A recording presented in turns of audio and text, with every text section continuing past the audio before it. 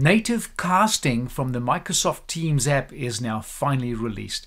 Regardless of the client you're on, whether it's mobile, whether it's desktop, it doesn't matter. It's out, it's ready, it's working. You want to know more? Stick around and I'll show you how it all works. I'm Paul Bloom and you are watching In My Humble Opinion.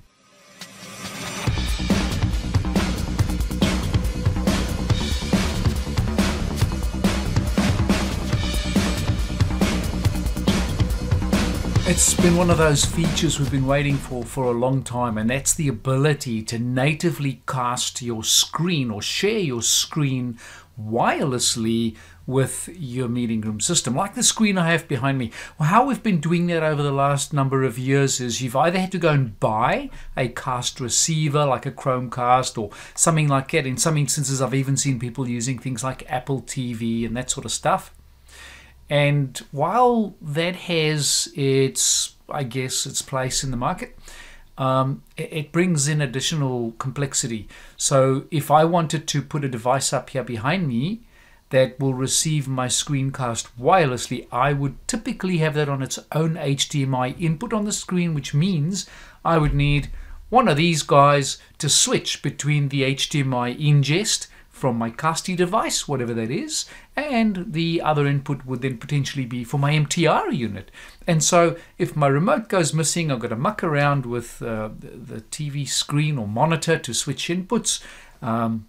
If there is a dongle or some sort of casting bit of hardware that goes missing, if perhaps even you're using cable is more stable, of course, more reliable, but even if you're using a cable, potentially you may have to provide that little keyring with all the little connectors that allow you to cater for every possible connection on the planet. Again, not ideal. These things have burnt and hurt, and besides that, it's extra junk on the table. It's more stuff laying on the table that can go missing, that can get damaged, and all that kind of stuff. So I'm quite excited about casting that is now natively available. So how does it work? Well, I'm going to show you in a moment. It's essentially available on all of the Teams clients. And you do not, this is very important, listen very carefully, you do not have to be a member of the tenant where the meeting room system is, because you're not using some kind of magic in the back end to connect to it. You also don't need to be on the same network as such. So for instance, I used my cell phone earlier when I was having a good play, and I turned off my network entirely. So my MTR's on my wired network, my cell phone was on a 4G network, and it just works. So how does it work in that instance? It's using the Bluetooth beaconing. So the same components we've been using before to walk up to a room and join are now included as part of casting. So you can already work out for yourself that casting is essentially using a Teams function to establish a call and share a screen. That's really what it's doing. Let's get straight into it. Let me show you how it works. Hold on to your horses. Here we go. Right, so what we have over here, top left-hand side is my MTR main panel, but also you will see my little control screen over there with my MTR buttons, which will allow us to see what's going on over there. And then on the other side of the screen on the right is my desktop client.